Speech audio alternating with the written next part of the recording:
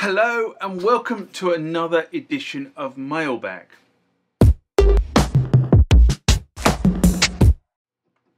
What is Mailbag? Well, Mailbag is a feature of the channel where you guys leave lots of comments on the channel and I attempt to answer those comments, or if I can't answer those comments, I throw it out to you guys who have more knowledge on some of this stuff than I do. So let's get into the first mailbag of this session. Remember, like, comment, subscribe to the channel. Go over to Instagram and follow me there. Go over to Facebook, follow me there. That's where the normal notices are. And consider becoming a Patreon.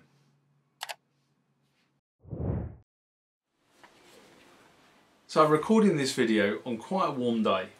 So I've got the door open and I've got the window open just to allow some breeze through, because I can't have a fan running in here, otherwise all you hear on the video track is whir. Anyway, there is a fly and the fly can't work out how to get out the window, so it's just flying round and round and round. So annoying. Anyway, next comment or question comes from your Sullivan board. Sullivan Den board. Okay, I think that's how that username is pronounced. And this was in response to a review of the Fantom EX upgrade Roland S50 keyboard, a video that was done in February 2024. And he writes, "Hey, news for you. Roland will replace the Fantom 6, 7 and 8 with the 6EX, the 7EX and the 8EX. Ha ha ha ha! This is news. No. So it's probably in that sort of kind of, I think it was translated from German. News. No. Anyway, great idea from Roland. No more updates to do. All included when you buy. Great. But I have no info about hardware. Upgraded, updated, upgraded, more memory, I don't know. Time will tell. Have a good day." Now, I've seen the same adverts recently in the UK and Europe, with retailers selling the current Roland Fantom bundled with the EX upgrade as part of the package. But what I haven't seen anything relating to fully branding the Roland EX instrument, and I will keep my eyes peeled on that one. In fact, actually, what I'm going to do is I'm going to stop the video and I'm going to quickly have a quick Google now. So obviously there was a little bit of time between me writing the response that I just relayed and today when I'm recording this segment to camera. And I haven't really been taking very much notice of the Roland website recently, I have to be honest, because I've been a bit busy doing this. So what I did do is, in that short commercial break, I went and Googled just to see if Roland have actually now rebranded the Fantom, and they have rebranded the Fantom. The Fantom now comes with a white banner underneath the word Fantom that says EX on it. So they are now selling the EX. But from what I can see, there's actually very little difference, apart from the major upgrade to the actual software of the machine that has all the EX components to it. I can't see very much difference in the specs between the Fantom and the Fantom EX. Now, I'm sure somebody is going to jump in and say, "Ah, you're talking rubbish. It's this one, this and that." But if I look at the specifications on here, at a very quick glance at the specifications, it looks to be the same machine, just with the added EX software loaded onto it. So anyway, comments down below if you think that there are actually machine upgrades that perform between the original Fantom and the Fantom EX. Next comment or question comes from copycat. And this was in response to, "Can the System-1 send sysx?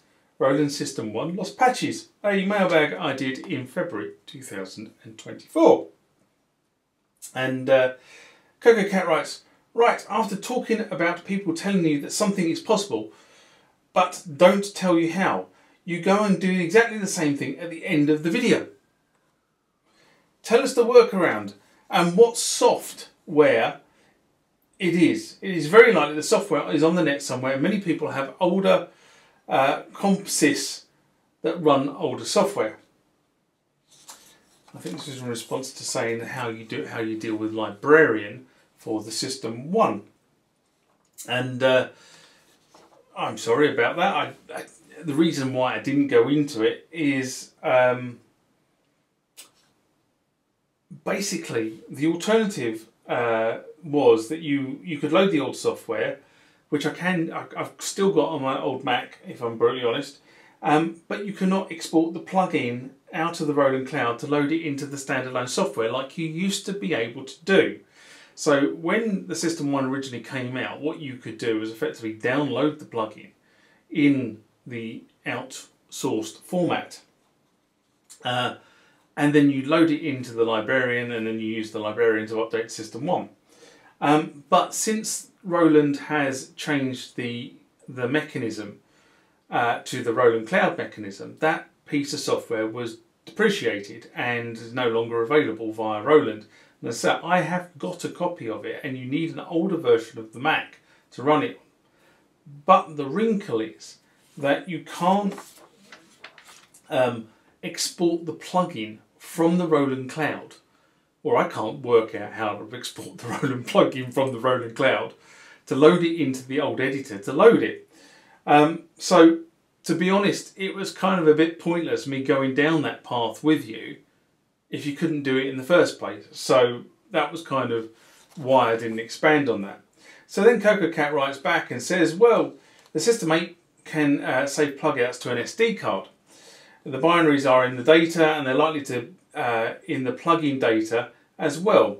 At that point, it becomes a task of sending them to the System-1, and there's a tool that did this in the past. Maybe I could use this to do something in the future.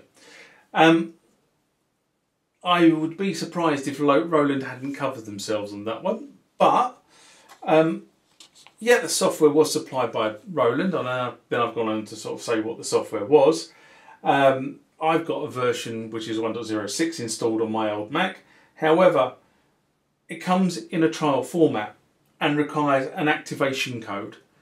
So even if you've got the software, without the activation code, it's kind of a bit useless because you can't actually do anything with it. And this is something I sort of then went and did some research on after I made the comment. So mine obviously is activated because I activated it on my old Mac.